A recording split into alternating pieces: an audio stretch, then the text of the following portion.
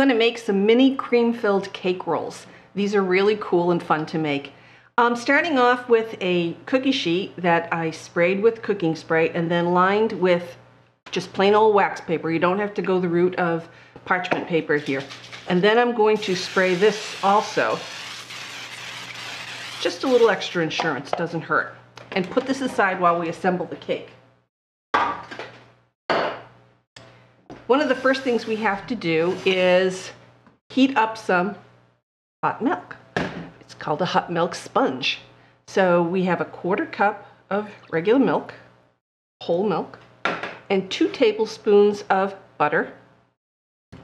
And I'm going to put it on one of my burners here and let it melt while we start working on the rest of the ingredients. I need some cake flour, 3/4 cup, and I'm going to sift it. I like to keep my cake flour in a plastic container. It's just easier to get at it than out of the box. And 1/4, 1/2, 3/4 cup. Okay, and we also need some baking powder. And this is 1 teaspoon of baking powder. And now, just gonna sift it. I'm gonna sift this again when I put it into the batter, but I'm sifting it once now, just to make sure that there's no lumps in here or any foreign objects. Okay, I'll use a spoon at the end and just push it through. And as you can see, I have another pot on my little burner here, and it's got about 1.5 inches of water in it. And we're going to start making the sponge cake mixture. I've got my mixing bowl from my mixer, and in here I have 3 egg yolks and 3 whole eggs. And then I have 1 cup of sugar. And I'm going to whisk this, I'm going to turn that water up a little bit. I'm going to whisk this together. And then what I'm going to do is I'm going to put it on that pot, and I'm going to let this warm up until the sugar melts, and when I put my finger in there, the eggs are warm to the touch. So let's get going here. And just whisk it often, because you don't want to scramble these eggs, so keep an eye on it. Don't go walking away and making a phone call, because that's not going to be a good thing. And that's melting. And this will take, I would say, probably about 3 minutes.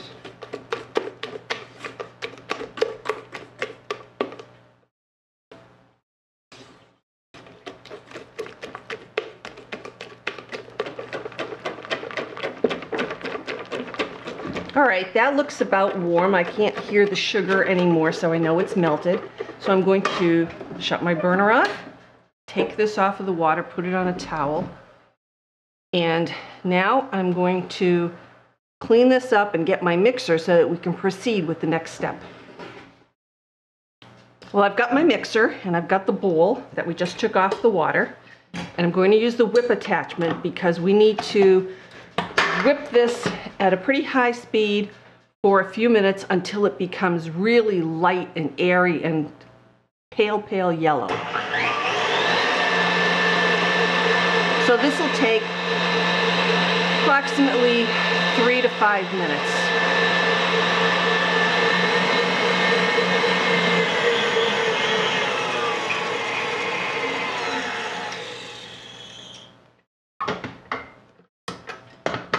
All right, so that is very nice and light, and it kind of forms a ribbon on top of itself.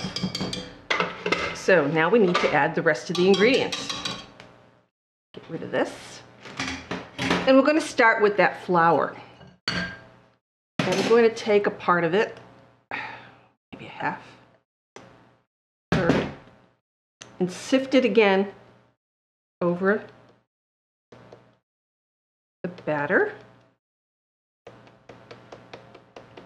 This is the hardest part of the cake. The rest of the cake, as you can see, was very, very simple up till now.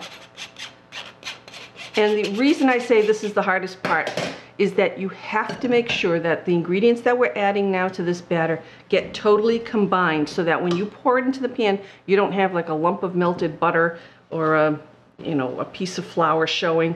You don't want that. Your sponge won't be really nice. So it's just a matter of folding, folding, folding. And you notice I'm not doing this. I'm not whipping it. I want it to keep the air it's got.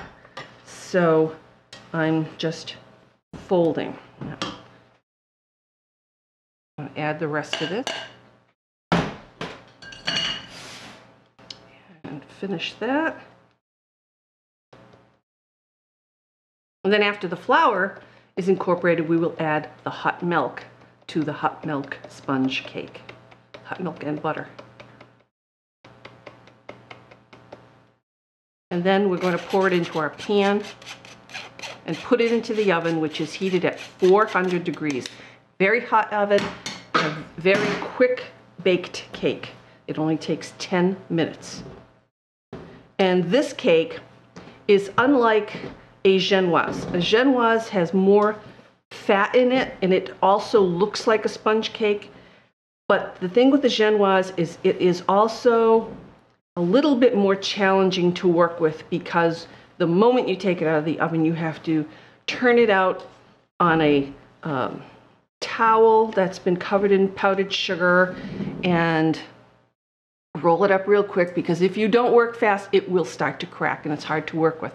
Now we're going to add the hot milk and the butter. So if you have never made a sponge type cake and you've always said, oh, I want to try doing that, I would try a hot milk sponge first before you do a genoise, and just try it and get a little confidence before you do that, because if you mess up on the genoise, you're gonna, all your confidence is gonna be gone, and you're probably gonna say, oh, I'm never gonna do that again. Okay, this is almost completely done. I hope I got everything incorporated. Now we bring our pan, pour all of our batter in.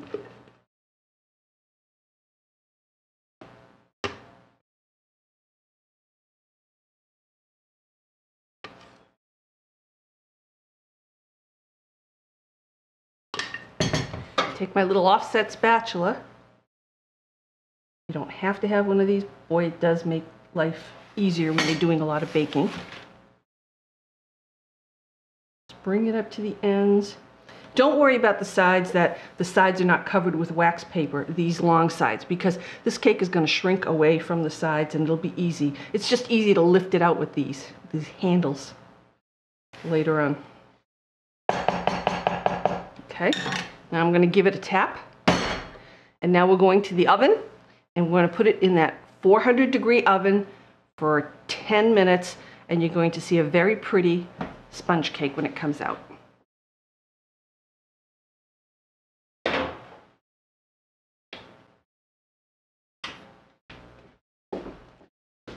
Here's our sponge cake out of the oven. It's beautiful. You can see where it's starting to pull away from the sides of the pan a little bit. That's fine. You're not going to do anything with this until it's absolutely room temperature cold. So we're just going to have to wait before we continue with our recipe. Here's our hot milk sponge cake, all cool, and now it's time to take it out of the pan. So I'm just going to get a handy knife and go around the edge just to make sure nothing is sticking. And then I want to get a piece of wax paper. I love wax paper.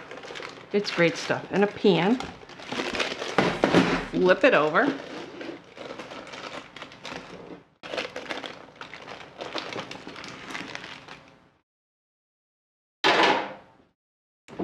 Now we peel off this wax paper.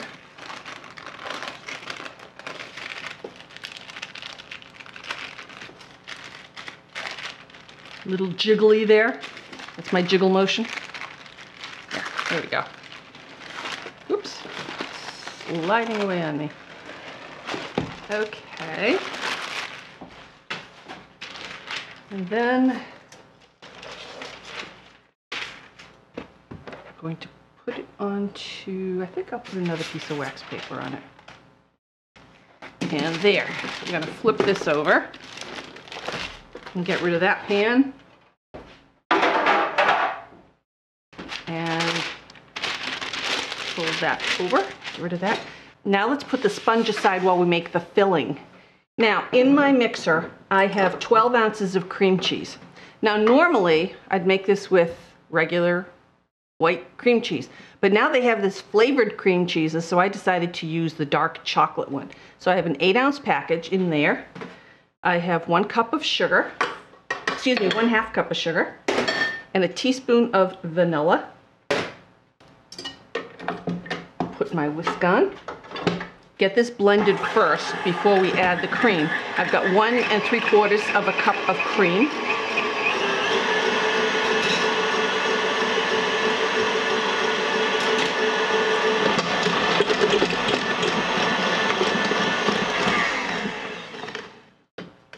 Okay.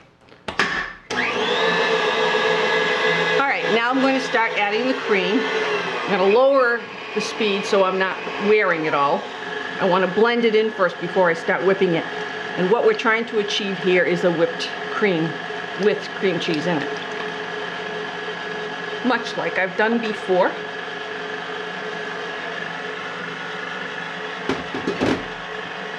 Okay, now I can start putting it on a little faster.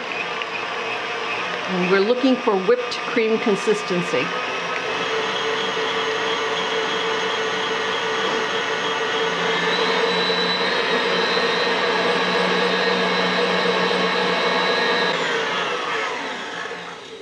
That's about good.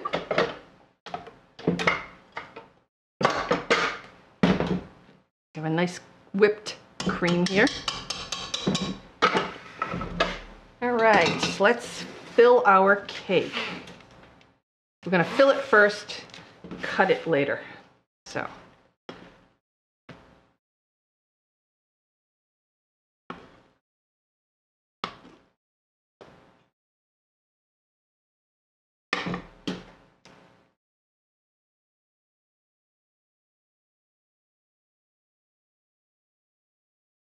You want this all the way to the edges, but you don't want the filling too thick because when you start rolling it later, it'll just all come out.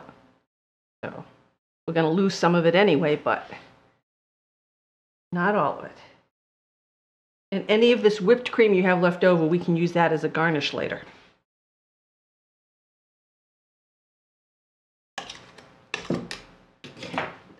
Now, we're going to cut this into 5 strips this way and then 1 that way. So, eyeballing about 3.5 inches, approximately.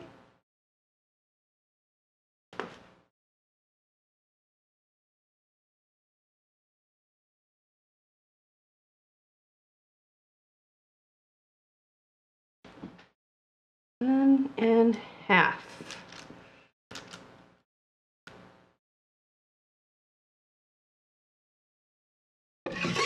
Okay. Now the fun part, we're going to roll. Take each one, roll it up. Don't try to squeeze it because you'll just squeeze everything out. We're going to put these on a tray.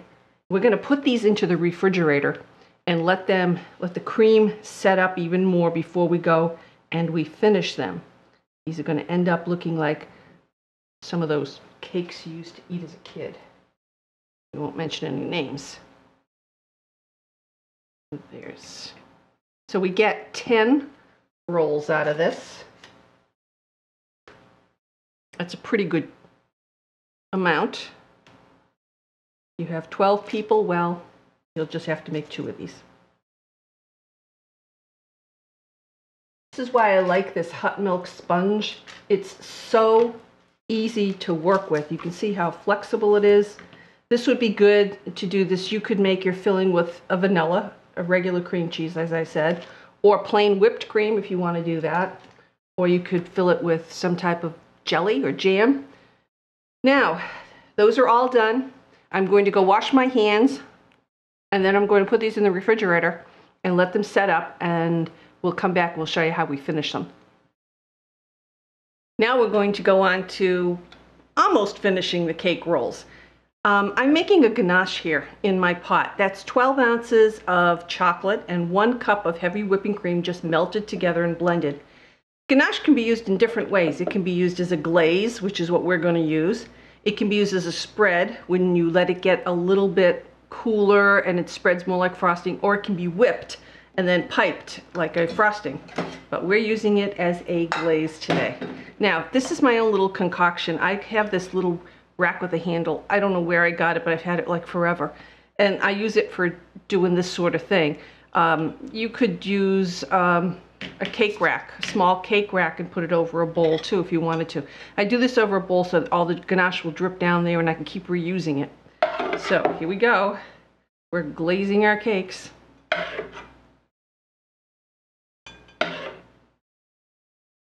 To remind you of a childhood treat you used to have.